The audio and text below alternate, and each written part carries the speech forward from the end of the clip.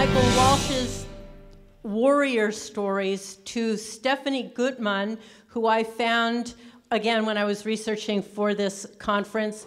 She wrote a book, this is the perfect segue from Michael's talk, The Kinder, Gentler Military.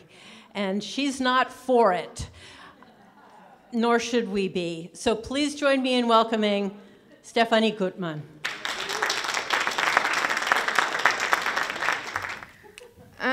Well, Michael Walsh has basically explained why we're doomed. Because what I'm going to tell you about the U.S. military is not very good, though I am an optimist, and I believe, like many things, this can be turned around. So my presentation is about, based on my book, The Kinder, Gentler Military, which was about the 30-year project to expunge and rebuke and minimize what was known as the warrior culture. People don't even talk about the warrior culture anymore. I think that they've so moved on. I date the beginning of the great sort of war on the warrior culture from the early 90s. That's when I began, that's when I went out into the field to look at what was going on. But it was a period around 1994 when Congress looked around, and at that time we sort of thought we were at peace for forever. The Soviet Union had been defeated, and people looked out over the landscape and they really didn't see any big threats. And so Congress, and it's always Congress pulling the strings, it's always Congress changing the policy, turned to the U.S. military, a great, great captive population, and one of their favorite things to do in peacetime is sort of toggle with social experimentation and get back to sort of trying to create a nirvana with this population. And at the time, it was believed, women were only about 15% of the force at that point. Social engineers in Congress were besotted with the idea of a 50-50 sex ratio. They really believed that that was achievable. They envisioned it all the way up the ranks and in every single military job, including all the combat jobs and including weird things like submarining. And that was what they were shooting for. So this experiment began. All kinds of policy changes were made. The first big one was to do away with single-sex basic training in much of the Army. Infantry still trained men only, but vast amounts of the Army were now going to train co-ed. And nobody else in the world does this. Even Israel, which is very famous for its co-ed, gender-integrated military, trains the sexes separately because it's recognized that our bodies are very, very different and that men get bored and if they're not challenged, and women get injured if they're trying to keep up with the men. So that was the point at which I entered this research would go on to take me about 5 years and cost $100,000, which was a lot of money at the time, and take me all over the country and to Bahrain and on a aircraft carrier cruising the Persian Gulf and stuff. I was a very unlikely person to get into this sort of thing. I was your typical Upper West Side freelance writer. I was writing for publications like Cosmopolitan and the New York Times Style section. I didn't know the difference between a colonel and a corporal, which led to some very embarrassing moments early in my reporting. But anyway, there was in '95, I was leafing through an issue of New York Magazine, and I came across a short news item.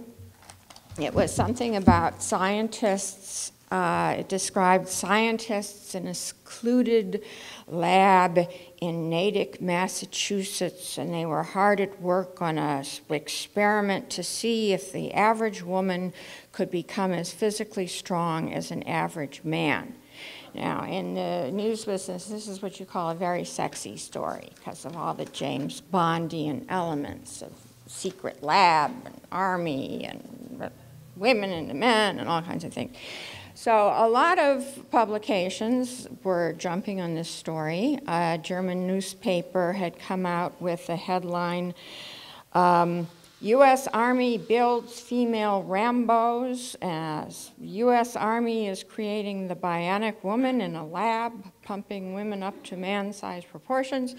I was only interested from the sort of male-female relations point of view, because at that point I still wasn't interested in military policy.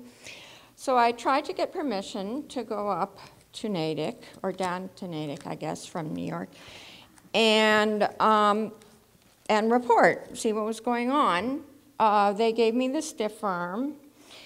I was very persistent. Finally, they let me come up, but only when the project was on its last day and people were packing their lockers. I found out that the experiment had involved 40 civilian women, a very average, I mean not average in any sort of ideological way, not connected with the military, not particularly fit. They were waitresses, beauticians, bartenders, teachers. One woman told me she'd signed up because it was cheaper than a health club, and she hoped to be in really great shape when she finished the 16 weeks of strength training, 90 minutes a day. Actually, that doesn't seem like a lot, but anyway. So later the reports were published, and they were positive. The scientist, there was really only one guy running this, he said 78% of the study population could now lift 100 pounds, up from 24%. They increased their speed of running with a rucksack by 33%. And the press, which is the MSM, which has basically played the role of cheerleader for women in combat and increasing women in the military, whatever, you know, the cost, just in terms of, you know, it's the right thing to do, responded approvingly with headlines like Army study, women can pull weight in combat, and G.I. Jill, get ready to take load off G.I. Joe. But it had been a small study, and the scientist who had dreamed it up wanted to do a bigger study, so he applied for a grant. His next grant was turned down. He told me he thought his line of inquiry had fallen out of favor because, quote, a couple of key women in positions of power nixed the funding. At the highest level, they feel that we, Army scientists, in other words, should be doing more to lighten all jobs. I think that they feel that if we show that women can get stronger, the onus will be on women to get stronger, when in fact the job should be made easier. Now that was a very significant quote because it basically was the template for the entire next 30 years and on into today, which was not, you know, we have this kind of good thing going. It's worked out pretty well for centuries. It's kind of the way everybody else in the world does it, you know, sort of male majority, male basically at the lead in combat roles. And we're going to follow that, and a certain amount of strength and fitness is required to do these jobs. It's non-negotiable. A lot of these jobs aren't going to go away no matter how technological we get. As we saw in Kosovo, as we saw in Iraq, where we fought door to door, well, at least in Iraq, this urban combat is not going away because asymmetrical threats aren't going away. So basically, upper body strength and general aerobic fitness is going to stay very important for a very long time. But the push was, well, we want women, we want 50% women, and so we're gonna get them, and we're gonna change, if we have to change the entire force, the whole culture of the force, all the jobs, remake equipment, we're gonna do it, because that's the most important thing. So in 1995, I went over to Fort Jackson, South Carolina, where that was one of the bases where they were doing co-ed training. It was pretty new. And I found a very transformed military. I mean, nothing like one envisioned, and nothing like one sees in the old-fashioned movies with boot camp and the crucible and yelling drill sergeants and sweating recruits. And it was totally different. It was more like a church picnic or kindergarten. The famous obstacle course of movie after movie, like a Full Metal Jacket, had been renamed the Confidence Course, and the famous wall, which recruits are always like, you know, getting hung up on the wall, had been lowered, and it had been turned into a team building exercise, so you could get your buddies to like help you, push you over and stuff, because it was about team building. And much the same thing was going on in the Navy. There was a group of recruits were taken by bus out to Great Lakes Naval Training Base, and they used to play a movie for them saying something to the effect of, well, this is going to be very stressful for you. You're away from home, many for the first time, but it's okay to cry. And yeah, so it was pretty bad. And when I would talk to young women, I'd say, so what do you like? How do you like it? And generally they would echo the sort of self-actualization stuff. The military at the time had transformed their recruiting slogans. There were things like, be all you can be, join the Army, so be all you can be. There was the famous Army of One slogan from the Army. It's just sort of just about you, you know, being the best you can be. So they would echo things like, oh, I'm feeling good about myself. I feel I can do anything I try to do. This has been a good experience. But the boys that I talked to, I'm calling them boys, they were 18, 19 years old, were disappointed. And they weren't getting the experience that they wanted, that they had been looking for, the crucible, the transformation, maybe strong father figures. And so they were very bored. Okay, so I'm fast forwarding to the present. Things are generally operating along the same lines. Commanders' time is now taken up with tons and tons of DEI, diversity, equity, and inclusion stuff. They have the implicit bias stuff. They have all that stuff. Another big obsession that started in the Obama years was a push to make transgender people feel comfortable. I guess there had been so much done with women that that almost became the wallpaper. That's like not an issue anymore. So the new job on the horizon was to make transgender people feel comfortable. You want a force that looks like America. That's often repeated. So to that end, commanders nowadays have something called Tier 3 transgender training. You can find the module online. And they learn things like what to say when a soldier wants to discuss, quote, his newly confirmed pregnancy. The module also addresses problems like what to do when a soldier, quote, who still has male genitalia exercises her right to shower with female soldiers. The manual says, okay, you might have this problem. Soldier begins using female barracks bathroom, but because she did not undergo surgical change, she still has male genitalia. And the officer, commanding officer, is then supposed to do kind of a struggle session with himself.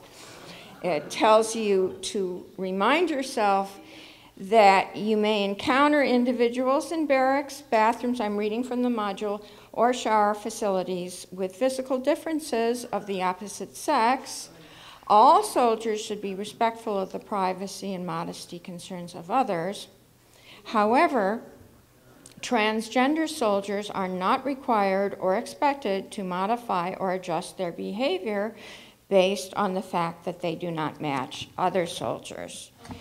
And in his book, Stand Down, which covers the Obama years, it kind of takes off from where I left off. I sort of left off at Bush. The author James Hassan points out that this is a first. Telling soldiers that you're not expected to modify or adjust your behavior is a historical first, because the military is normally in the business of telling soldiers to modify or adjust their behavior all the time. That's basically what happens when you're in the military. You're being brought up to a certain standard. It is the standard determined that is needed to do the job. It's about transformation. It's about soldierization. So, but the kind of the wokeness of the current military has been full of all kinds of stuff like that. In 2012, in order to better understand the problems pregnant soldiers may encounter during PT, the Army instituted an exercise which required non-commissioned officers, i.e. sergeants, to take a program called Pregnancy Postpartum Physical Exercise Leadership Course, during which these sort of grizzled sergeant types were required to wear a pregnancy simulator, which was comprised of fake breasts and what is called an empathy belly, a fake pregnant belly. Yeah. So now I Googled empathy belly, and apparently this is not a new thing. Apparently it's all over the internet. Apparently CEOs of, groovy companies, they do this on they wear them all the time on their, bonding weekends and such. This is something people do. But, as applied to the military, I think I sensed a definite, a little bit of sadism in there by the powers that be requiring this. Just a little bit of, needling of that dreaded warrior culture is the, ha, you're a captive population and we can make you do this.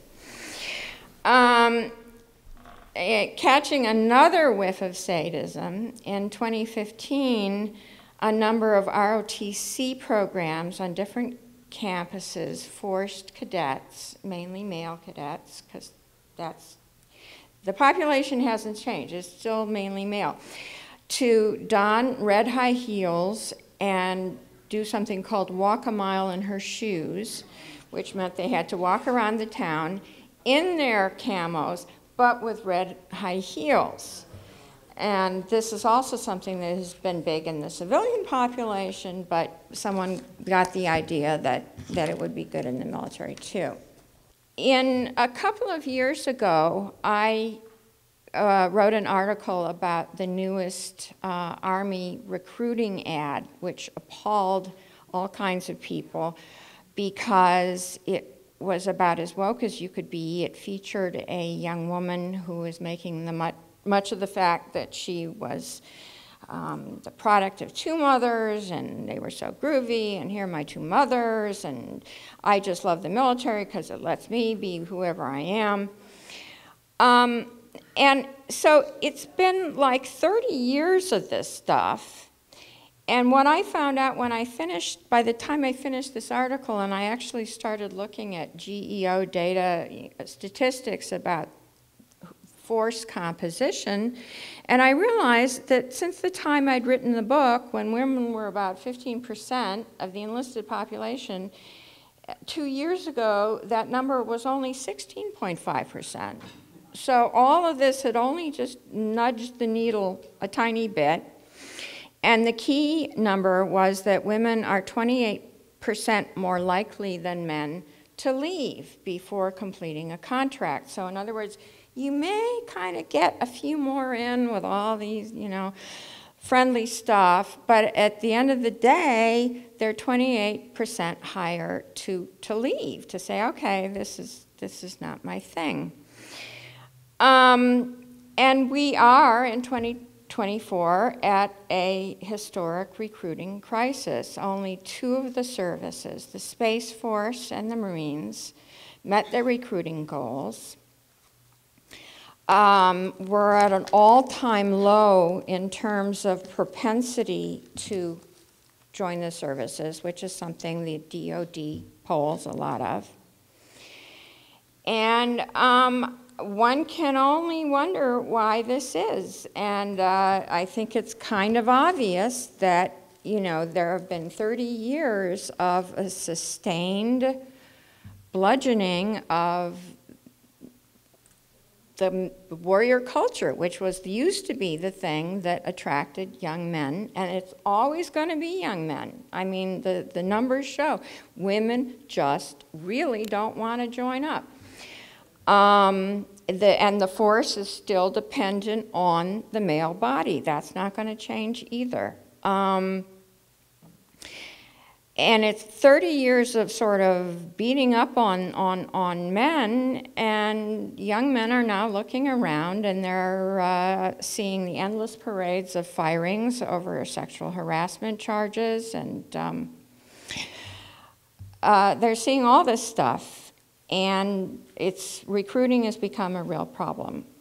But I think that the armed forces are going to have a sort of Anheuser-Busch moment. I think that if it could happen to Anheuser-Busch, if they could just have that sharp shock where they just realize, okay, we've gone too far, we're losing our business, we've got to go back to our core constituency, there might be a chance. Also, we need a new commander-in-chief.